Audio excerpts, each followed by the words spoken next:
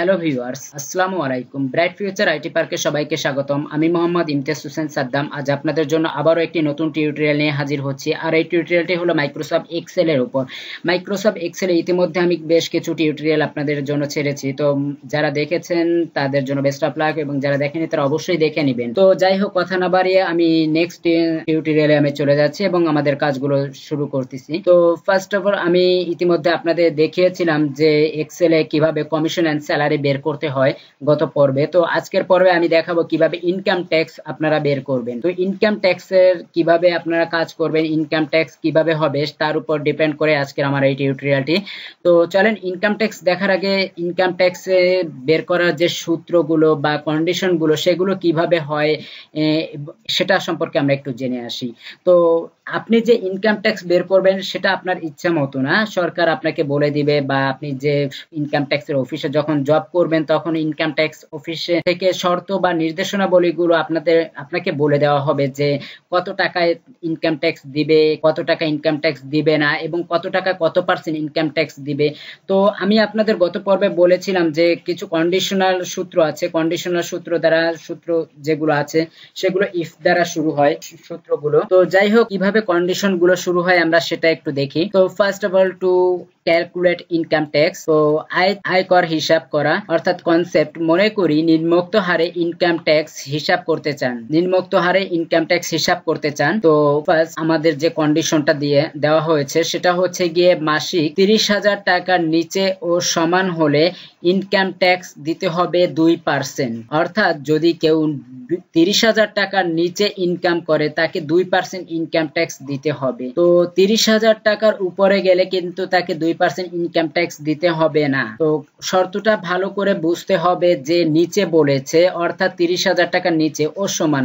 যদি কেউ 30,000 টাকাও ইনকাম করে তাকেও 2% ইনকাম ট্যাক্স দিতে হবে। তো প্রথম সূত্রটা বা প্রথম শর্তটা আশা করি বুঝতে পেরেছেন। এবং দ্বিতীয় শর্ত, মাসিক আয় 50,000 টাকার মধ্যে হলে 3%। অর্থাৎ মাসিক আয় যদি আপনার 50,000 টাকার মধ্যে হয় তার মানে আপনার 30,001 টাকা থেকে শুরু করে 50,000 টাকার মধ্যে, যখন মধ্যে বলবে তখন কিন্তু 50,000 টাকার সমান, অর্থাৎ 50,000 টাকা নিয়েই কিন্তু আপনাকে ধরতে হবে। আমি গত পর্বে এটা বিস্তারিতভাবে আলোচনা করেছিলাম যে মধ্যে সমান এগুলো থাকলে কিন্তু সেই 50,000 টাকাটাও কিন্তু সমান হয়ে যাবে। কারণ যদি বলা হয় কাউকে যে তোমাদের 10 জনের মধ্যে যে কোনো একজন উঠে দাঁড়াও, তার মানে কিন্তু 10 নাম্বার কিন্তু বাদ না। অর্থাৎ এখানে যেহেতু বলা হয়েছে 50,000 টাকার মধ্যে, তাহলে 50,000 টাকা কিন্তু বাদ না। তো 50,000 টাকার যদি মধ্যে হয় তার মানে 30,001 টাকা থেকে শুরু করে 50,000 টাকা পর্যন্ত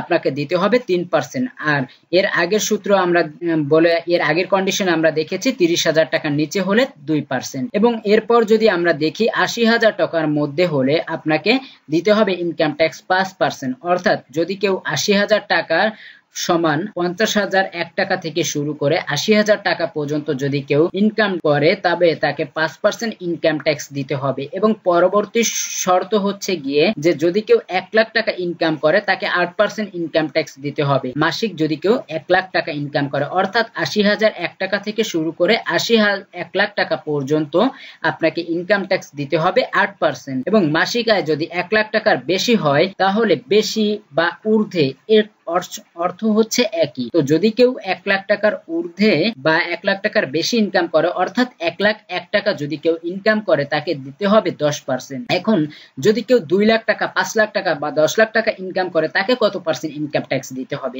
তাদেরও কিন্তু 10%। কারণ এর পরবর্তীতে আমার আর কোনো শর্ত সরকার বা আমাদের ইনকাম ট্যাক্স যে অফিস তারা কিন্তু আমাকে বলে দেয়নি। তার মানে আমার 1 লাখ টাকার উপরে যদি কেউ 1 কোটি টাকাও ইনকাম করে তাকেও কিন্তু ওই 10%ই ইনকাম ট্যাক্স দিতে হবে। তো আশা করি শর্তগুলো বুঝতে পেরেছেন। এবং আমাদের স্ট্রাকচারটা কেমন হবে আফটার এবং বিফোর দেখতেই পাচ্ছেন। ইনকাম ট্যাক্স, প্রথমে নামগুলো যারা ইনকাম ট্যাক্সের আওতাভুক্ত তাদের নামগুলো এখানে অন্তর্ভুক্ত করা হয়েছে এবং তাদের মান্থলি ইনকামগুলো এখানে দিয়ে দেওয়া হয়েছে। এবং ইনকাম ট্যাক্সের ঘরটা কিন্তু ফাঁকা, এখানে আমাদের ইনকাম ট্যাক্সটা বের করতে হবে এবং এখানে দেখেন আমাদের ইনকাম ট্যাক্সটা বের করা আছে। তো চলেন বন্ধুরা কথা না বাড়িয়ে দেখা যাক আমরা কিভাবে ইনকাম ট্যাক্সটা বের করব। তো এজন্য ফার্স্ট আমাদের ইনকাম ট্যাক্সে যদিও আমার কিছু করে রাখা আছে, কারণ হচ্ছে গিয়ে এইগুলো টাইপ করতে গেলে অনেক সময়ের ব্যাপার, তো টিউটোরিয়ালটি অনেক বড় হয়ে যাবে, এ কারণে আমার টিউটোরিয়ালের এইগুলো কাজগুলো আমার আগেই করে নেওয়া আছে। তো আমরা এখন করব ইনকাম ট্যাক্স।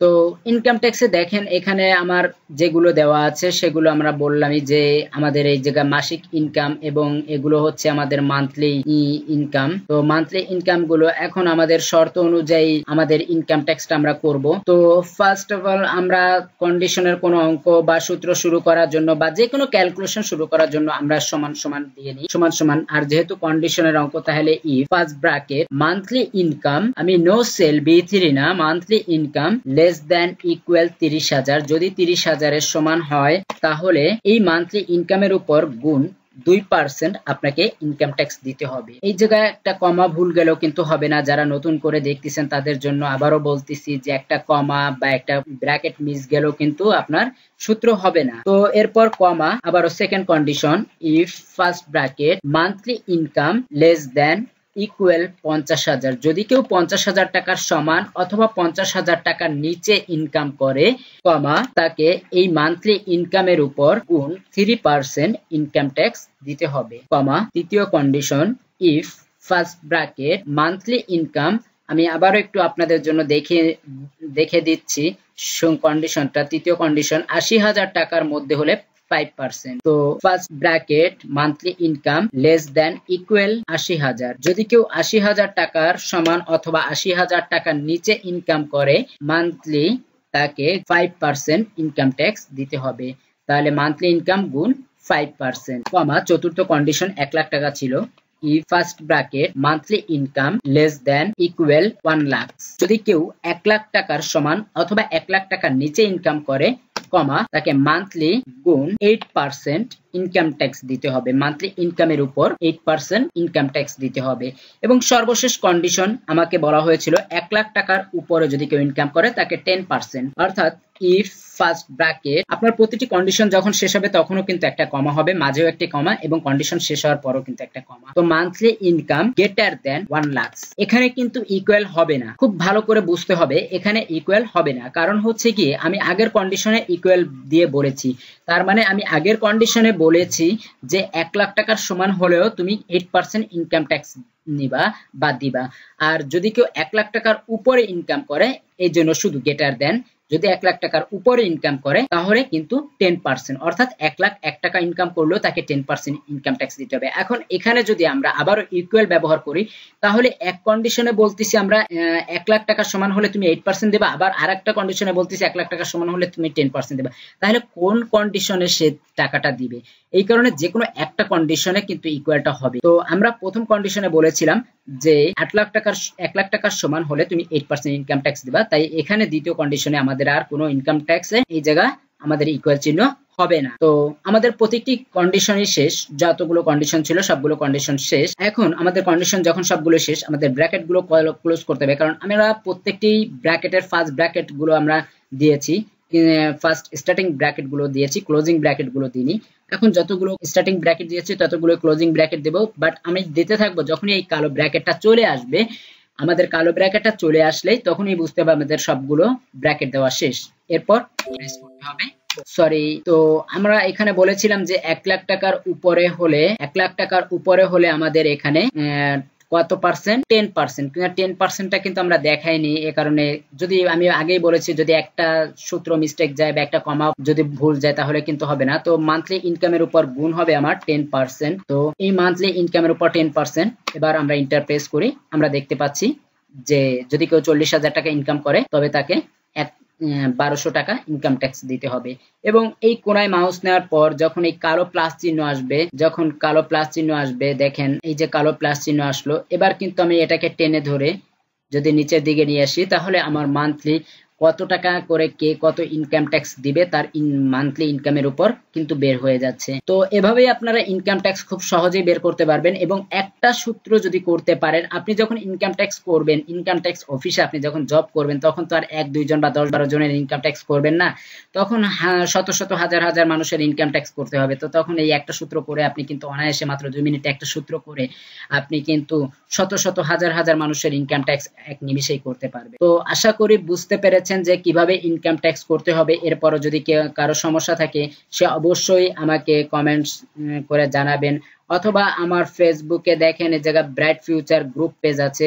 তো গ্রুপ পেজে আপনি অ্যাড হয়ে, এই bright future IT park group পেজে আপনি অ্যাড হয়ে আমাকে জানাতে পারবেন। এবং এটা হচ্ছে গিয়ে আমার bright future IT park fan page, অর্থাৎ যদি এই ফ্যান পেজে কেউ লাইক দিয়ে রাখেন তাহলে আমার প্রতিনিয়ত যত ভিডিও টিউটোরিয়াল আছে না কেন সবগুলোর আপডেট গুলো এই bright future IT park fan পেজে আপনারা পেয়ে যাবেন লিঙ্ক গুলো। কারণ অনেকেই ইউটিউবে সবসময় না থাকলেও ফেসবুকেই বর্তমানে সবাই থাকেন। তো এই কারণেই যদি ফেসবুকে থাকেন তো ফেসবুকের মাধ্যমে আপনি এগুলো পেয়ে যাবেন, লিঙ্ক গুলো আপনারা পেয়ে যাবেন। তো এই কারণে আপনারা আমার এই ফ্যান পেজটাকে অবশ্যই লাইক দিয়ে রাখবেন।